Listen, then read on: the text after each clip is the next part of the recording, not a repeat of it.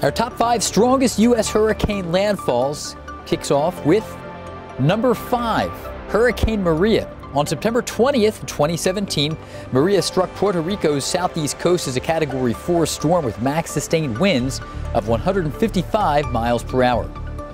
Number 4, Hurricane Michael. On October 10th, 2018, Michael hit Florida's Panhandle as a Category 5 with top winds of 160 miles per hour.